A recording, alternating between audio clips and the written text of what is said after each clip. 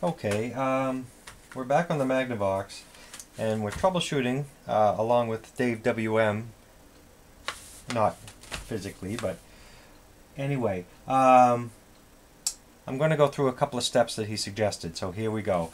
I've checked the, I'll put a still shot of the schematic so folks at home can see and follow along, or you could refer to the earlier videos, but I was instructed to check R54, the 3.3 k ohm resistor. I think that's on the G2, and it reads 3100 ohms. I'll do that now. I don't know if you can see the meter. But in circuit, it's 3.1 k. It's a 3.3 k ohm resistor in circuit. And I've checked a couple others, and they're fine. The 220 ohm R53 reads 230. Now what I was told to do, I'm going to establish a baseline, so I'm going to turn the set back on and get the sound. I have the amplifier hooked up here, so we can at least go back to where we started. I'm going to pull the tube and I'm going to watch the voltage on this cap here. This is the suspect cap, and I have others ready, and I'll test some of these. They vary in age. This is a 20 at 450. That's pretty old, 20 at 450. This is a 30 at 450. This is a 20 at 450. This is from 1979. And this was in a box of parts too. This is a 40 at 450, just says Japan. I don't see a date code. Seems a little newer by the size. And then what I don't understand, I just got these. These are brand new from Allied. 85 degree, a date code of 2011. 30 at 450. I don't know why they're so huge. And then I have one from a flat panel television repair. We bought some capacitors, and this is a 21 at 450. Both brand new capacitors. This is a 105 degree. This is only 85 degree. I don't know, is it the surge? Why is one just this big and the other the same value? Basically this is a 30, this is a 21. We have the capacitor tester here, which we can test them with, but what I like about the analogy here is if you look at the circuit, and what Dave's gone ahead and done is describe what's going on here and why the tube is in, it's not conducting, or it's in saturation. The bias is wrong. With that kind of voltage on the cathode, it's just way off. So we're going to establish a baseline. I'm going to turn the set on. I've checked all my connections here. We should be good. Turn the set on. And we're going to just see if we're back to where we were not too long ago in the last video. Set my volume up. I think my amplifier is on.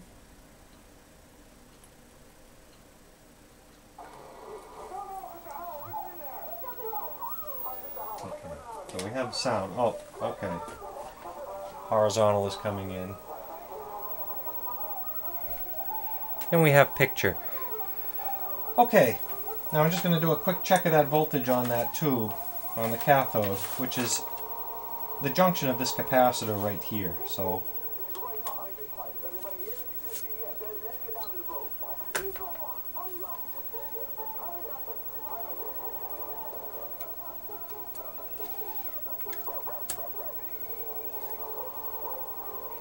this capacitor is at 244 volts.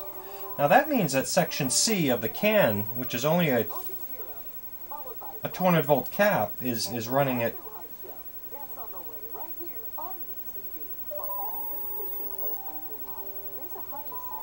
I can't get a good connection here. It's running at over 200 volts. Anyway, we're going to pull the tube.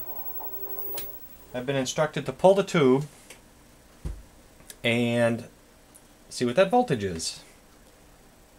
So carefully, let's pull that out of there.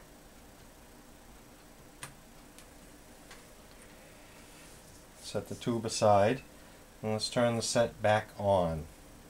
I'm going to get a better ground connection while that's warming up.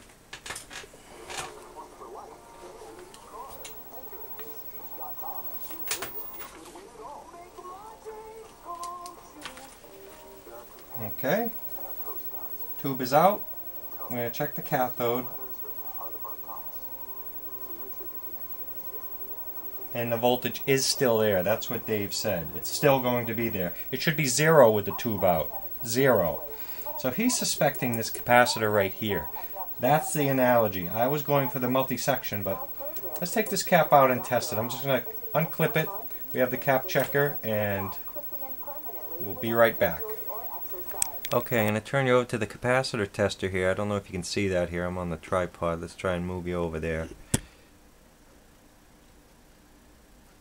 Zoom in on the... I have no voltage on this, hardly any voltage on this capacitor, and the eye is already closed at like 10 volts. So this capacitor is correct, definitely leaky. I have my leads attached. I go up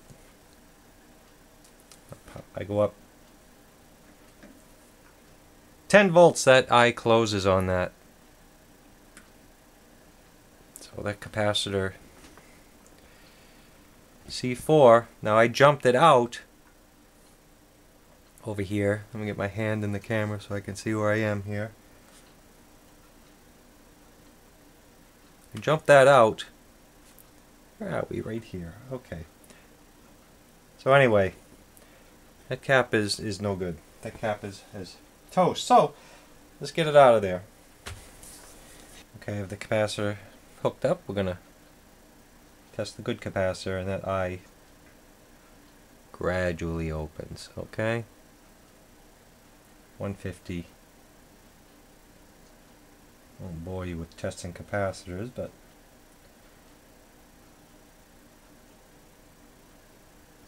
this is probably 1980.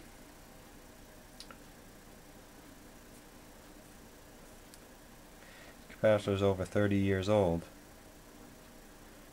The eye is closing on this old capacitor.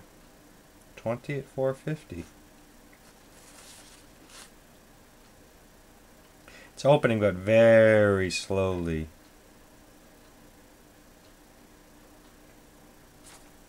This capacitor is not testing very well. It may be damaged from all the use. It's been used a lot of years for repairing TVs. It hasn't even been soldered in a circuit.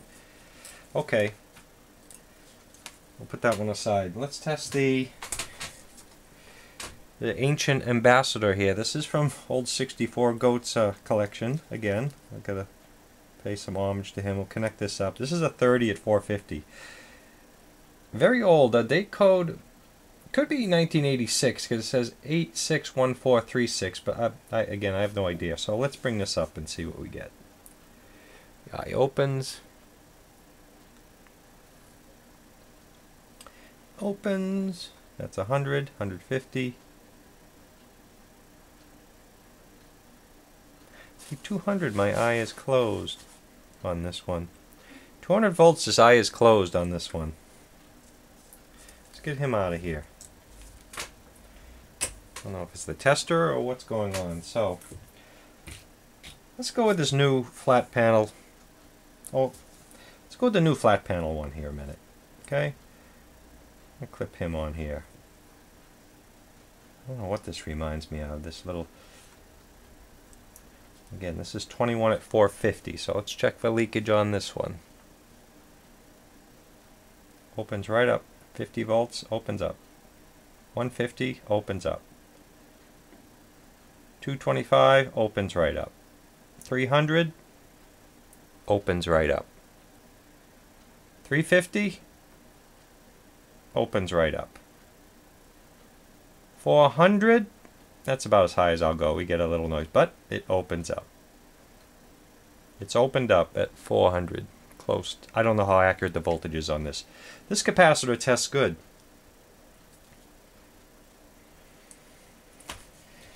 We even new old stock. Okay, let's move this along so we can get the TV going. Let's go with our new Sprague. Paid a lot of money for this. I don't know why I paid so much for such a big capacitor. Okay, we're going to connect this up. This is a 30 at 450. 30 at 450. 100 volts, it opens. 200, it's opening. 250, slowly opening. I'm going to go up to 350 and 400 like the other one. 400. Opening very slowly, but it is opening.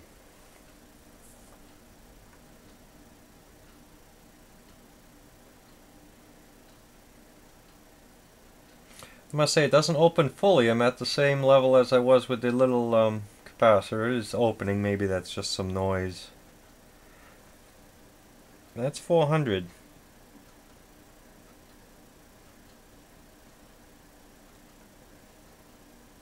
It's open, not fully, but it doesn't test quite as well as the little thing there.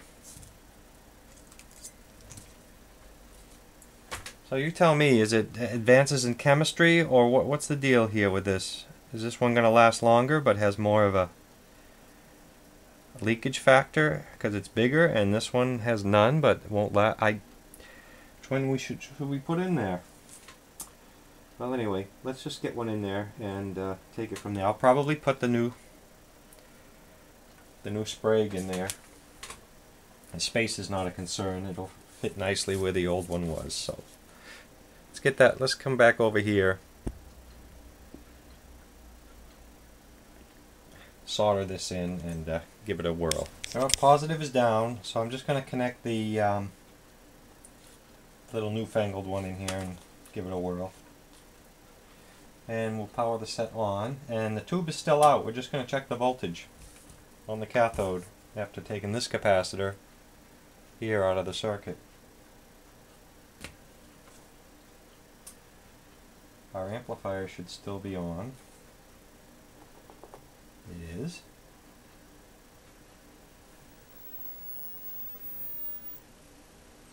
Here's our picture. Oh, we have, yeah.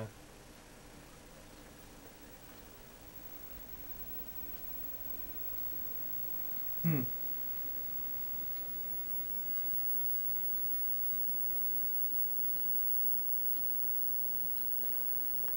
funny, I don't get anything. I have no tuning. Okay, I don't know where I lost you folks at that last interruption. I did power the setup with the tube out, and I noticed I had no programming, no sound, no IF, nothing. So that falls in line with what was said about the capacitor being out. The voltage was 0, and with the tube out, the voltage is still 0. So there was no IF, there was no video, and there was no sound. So now I've put the tube back in. We still have the capacitor attached, and we're going to power it up. I do have the headphone amplifier still on. I'll kill that when well, let's kill it now.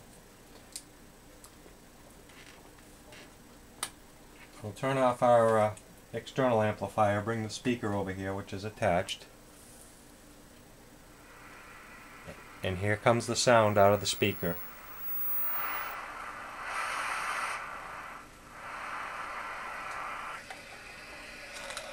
I still don't hear any. Okay. Take this to the water.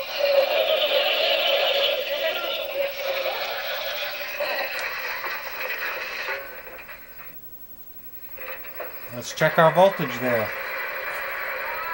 That's with this capacitor now. Cathode? 133 volts.